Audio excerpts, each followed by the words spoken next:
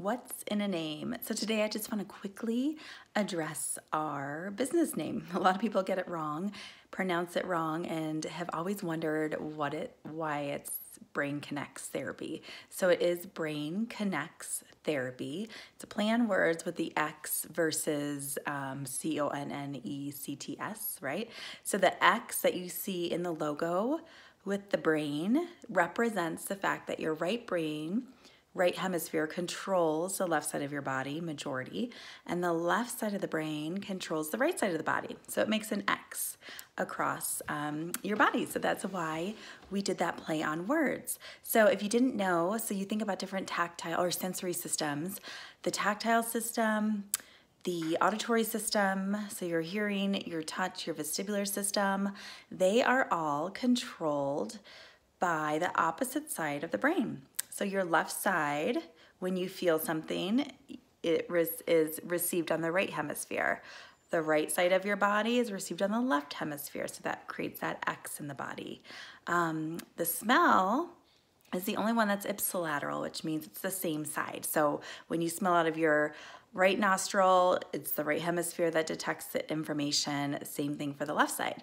The eyes are really interesting. They're actually both. So half of the right eye, half of the left eye are controlled by one side of the brain, and then the other half, they're like split in half, are controlled by the other side of the brain.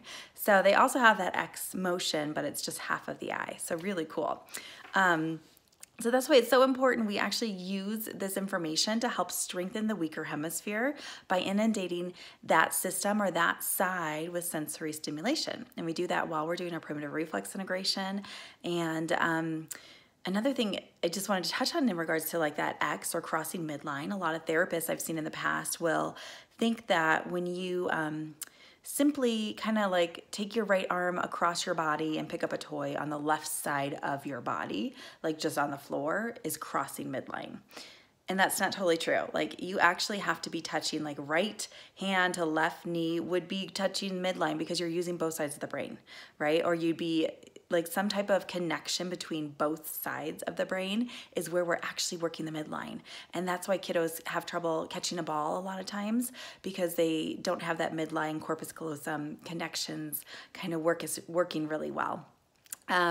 So anyways, we work a lot on that. We work on that with the foundations of primitive reflexes, the stimulation of brain balance techniques, and then beyond that, you're going to start working as your child progresses. We're going to move them through a movement-based learning pattern that stimulates both sides of the brain through movement. And that's why our name is Brain Connex Therapy. So, hey, contact us if you have any questions or shout out below, and we'll get back to you soon.